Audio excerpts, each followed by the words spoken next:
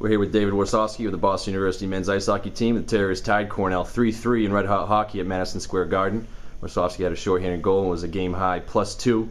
David, talk about your goal and getting us on the board. Yeah, I just kind of all the time when I penalty kill and I try and jump up in the play as much as I can. Saw Joe with the puck in the half wall and I was hollering at him to give it to me, and then I kind of got a lucky bounce off the shot, but I'll take that any day. You talk about the center in the second intermission in the locker room, down 3-1. What you guys said and how you came through to tie it up. Yeah, we knew we were getting our chances. We had a lot of shots. We just couldn't bury the puck. We knew if we kept at it, the pucks were going to go in for us, and luckily they did. We tried to stay positive as much as we could.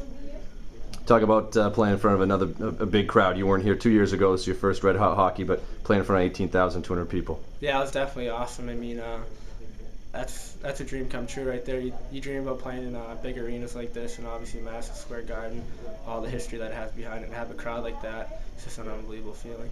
Great. Thanks, Dave. Thank you.